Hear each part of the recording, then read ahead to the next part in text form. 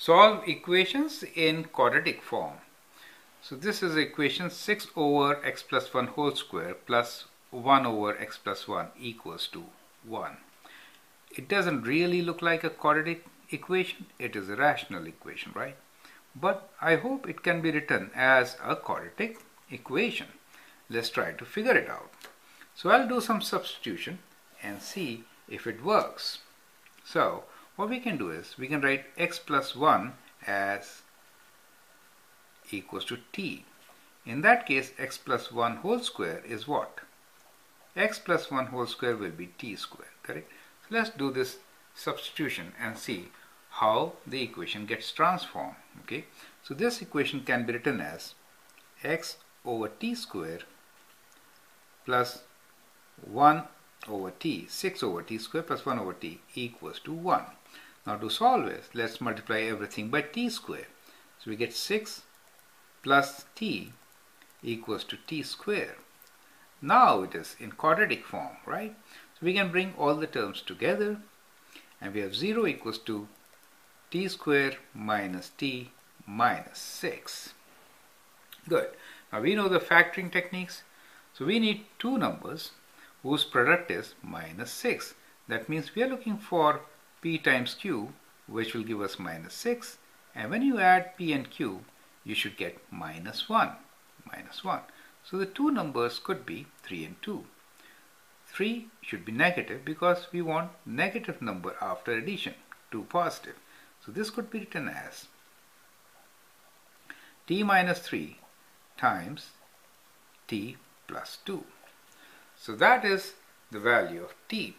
So from here, this is equal to 0 only if t is equals to 3 or t equals to minus 2. So these are two possible solutions. But what we need is really x. So let's substitute this back into our equation and see. So x plus 1 is t. So we know x plus 1 equals to t. Now t is 3 for us. That means x plus 1 equals to 3, and so x is equals to 3 minus 1. So x equals to 3 minus 1, which is 2.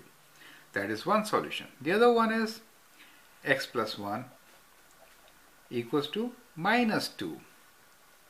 In that case, we have x equals to minus 2 minus 1 as minus 3. So these are two solutions which could give us the answer. It's a good point to check these solutions, right? Let's check them.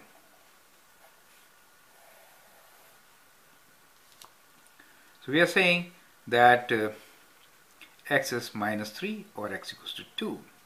So let's plug 2 here. So we get 6 over 2 plus 1 is 3, 3 square is 9, plus 1 over x is 2, 2 plus 1 is 3. That is what we get. Now, to make common denominator, I could write this as 6 over 9 plus 3 over 3 times 3 is 3 over 9, which is 9 over 9, and that is 1. So this is perfectly fine. How about minus 3? So 6 over minus 3 plus 1 is minus 2. Minus 2 square is 4. So we get 4 here. Plus minus 3 plus 1 is minus 2. So we get 1 over minus 2. So that means 6 over 4 can be reduced as 3 over 2 minus half. And 3 by 2 minus half is 1, which is right side. So that is also perfect. Therefore, we can write down our answer as x is equal to minus 3 or 2. So that is how we can solve this rational equation by transforming it into a quadratic form and then utilizing all the skills which we have learned for factoring. Thank you.